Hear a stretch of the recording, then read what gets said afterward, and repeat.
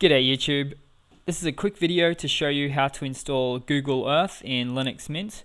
Now it's not in the repository, so what you have to do is open up a browser and type in google.com/earth. Then it will bring you to the index page, and on the top right hand side it will say download Google Earth, so click on that. Then go down to the bottom of the page and you'll see 4 download package options. You want to choose Debian Ubuntu, just because Linux Mint is based off both of these, and either 32 or 64-bit. You'll know which one, which package really to select out of those two. But if you don't, I will just say go for the 32-bit. Click agree and download. Then a window will pop up. Just press OK. Now from that point it will be downloading the Debian package. It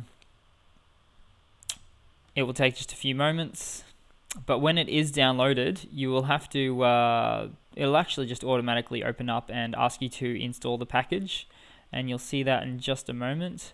And when it is installed, as I wait for that to download, I'll just show you. Just go to your applications menu and find it. I've already installed it just a moment ago, so here it is here.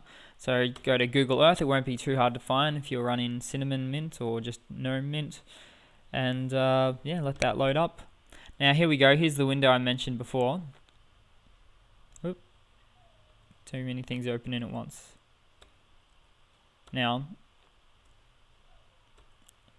it says package installer. It's going a bit slow right now. Maybe because I decided to open up Google Earth at the same time. But what will happen from that point is you'll see a install package, and up the top it might say needs to get 10 or 15 or 20 extra packages in order to properly install it. As you can see, it's the Google Earth stable version. Now there we go. Mine says reinstall package, yours will just say install. Click install, follow the prompts if there are any extra ones, and then it will be installed. It will be too easy from that point, and I hope you guys enjoy. Thanks for your time. Cheers.